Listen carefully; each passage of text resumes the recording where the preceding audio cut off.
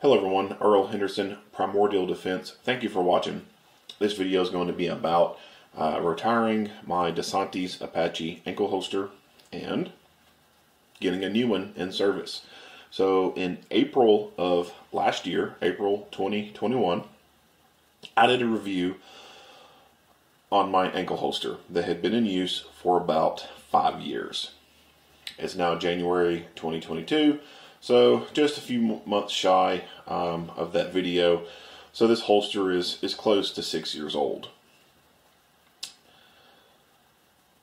This holster has been a daily holster. It's been an EDC item. I don't wear shorts a whole lot, so it's hard for me to say how many times last year and the years before that I went without pants on or wearing shorts. I'd say probably at most 10 times out of the year that I went out and about with shorts on. So the rest of the time it was wearing pants and having an ankle holster on. So we'll get into it. So this is the holster that has been in use for over 5 years. In my previous video for this, I talked about the wool backing right here coming loose, coming apart, and then this little there's a white piece of cushioning inside of here. It has since fallen out, and I don't know where it went to. But there used to be a little white pad inside of here. And what was happening was, since this had broken loose, sometimes that white pad would come out and I'd kind of have to shove it in here and push it down back into these little recessed corners or whatever. But this thing has eventually just kind of completely torn away to where it wasn't staying in there very well. And I've gotten rid of it. Using this without that little white pad in there hasn't been bad. It hasn't been hurting or anything like that. I can feel it on some days, depending on how I'm, what kind of socks I've got on and what I'm doing. I can feel it pressing into my ankle bone, but for the most part, I can go most of the day without really noticing this is on me, just like before when everything was perfectly great on it. The Velcro, after all these years,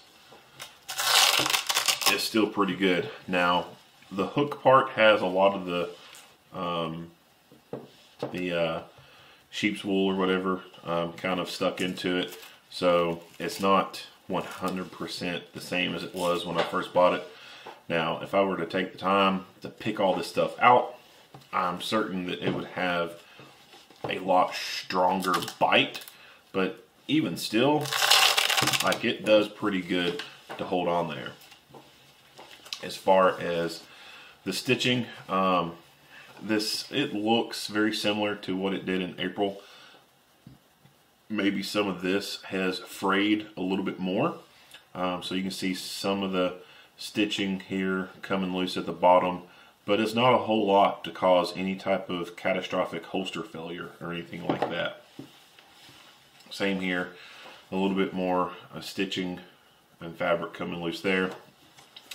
On the body of the holster itself, got this little piece right here, this piece here.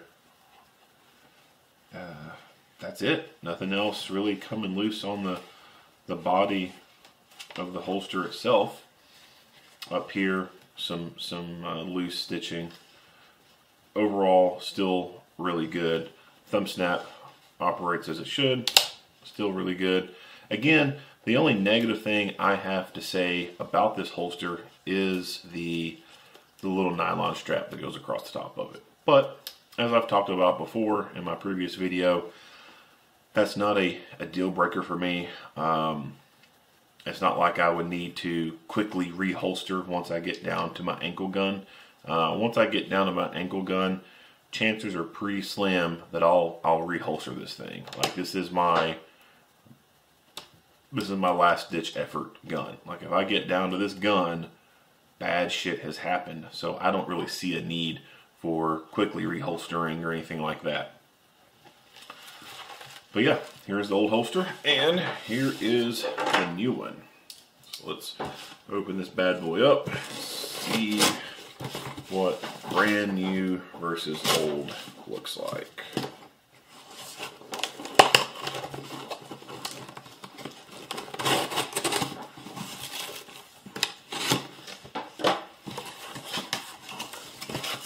Paperwork, get that out of the way. Second, let me make sure I don't have any addresses or anything showing. Alright, so paperwork's out of the way.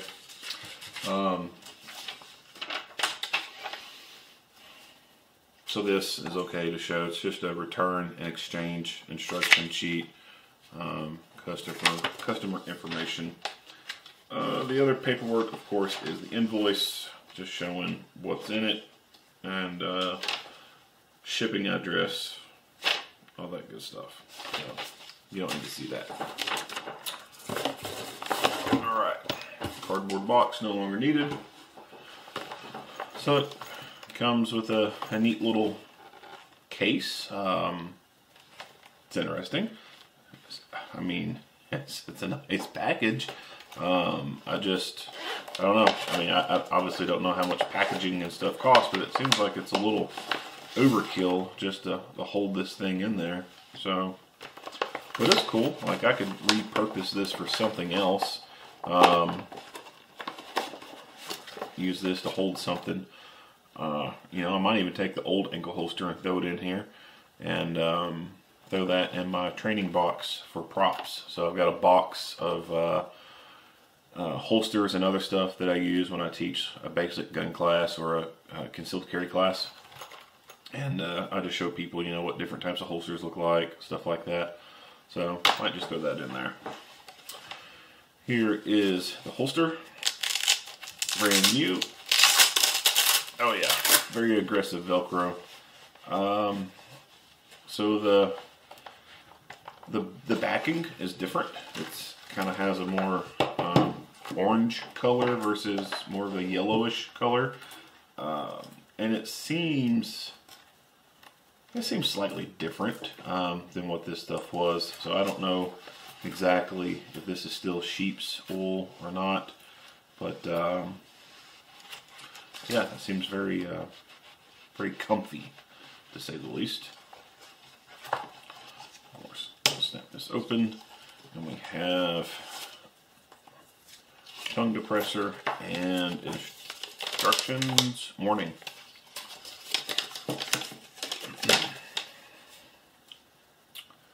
Use of Desantis products with firearms for which they are not designed for, or those that have been modified or customized, greatly increases the likelihood of an accidental and potentially dangerous discharge. Okay. So this, although there are no instructions with it, I've got a pretty good feeling what this is for. So this strap is adjustable, and you can hear the Velcro in there as it gets moving around. So this would just, as you're trying to do your adjusting, you can separate the Velcro, and as you are adjusting it, use this to cover up some of the Velcro, get it positioned where you want it with the gun in there. So you take the gun out, stick it in there, snap it closed, right? And then with this popsicle stick or tongue depressor, whatever you want to call it, you separate it, keep it down in there, and then you can move this down in between the gun and the popsicle stick, get it where you want it, pull the stick out, and then the Velcro is mated to it. So that's the only thing I can think of why that's in there. So now we're gonna transition the Glock on over, and yeah, it's been a minute. So if you actually carry on a daily basis, you're going to have body lint on your gun. It's inevitable, like it's going to happen. So it's normal to have the little body crud and stuff on the gun.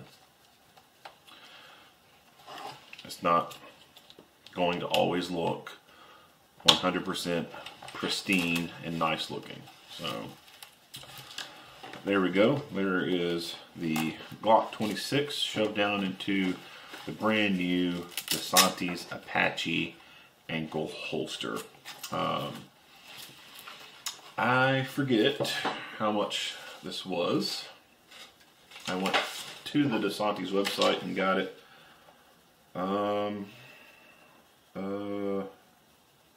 $64.99. So this holster was $64.99.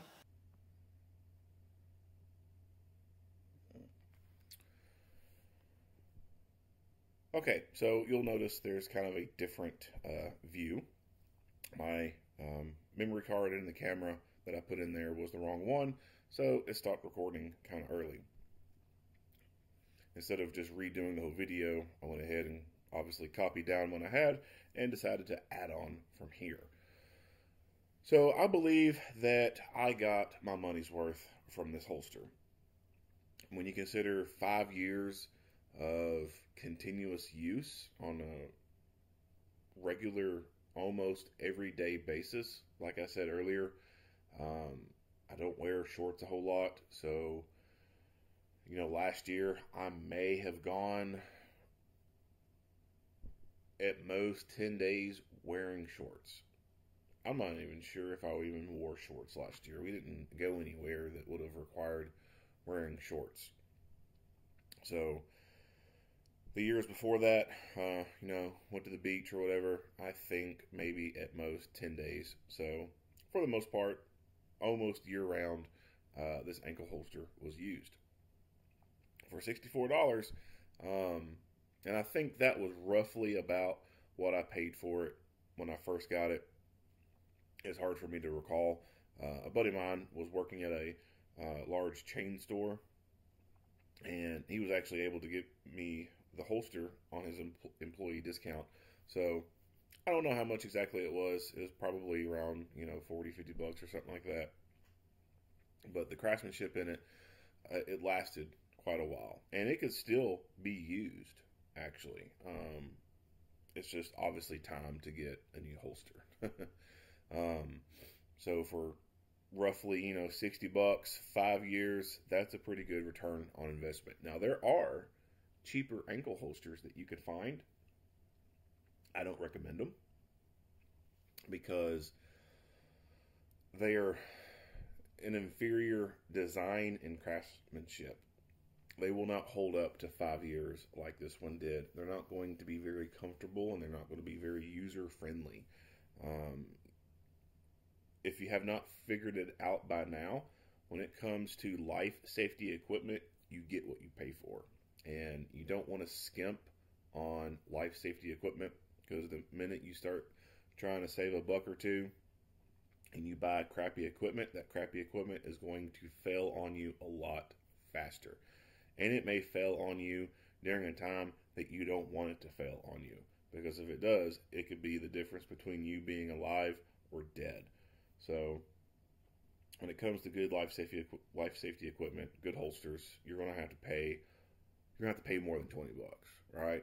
Like, for the most part, especially waistband style holsters, it's going to be well over $50 that you're going to be paying for a good holster.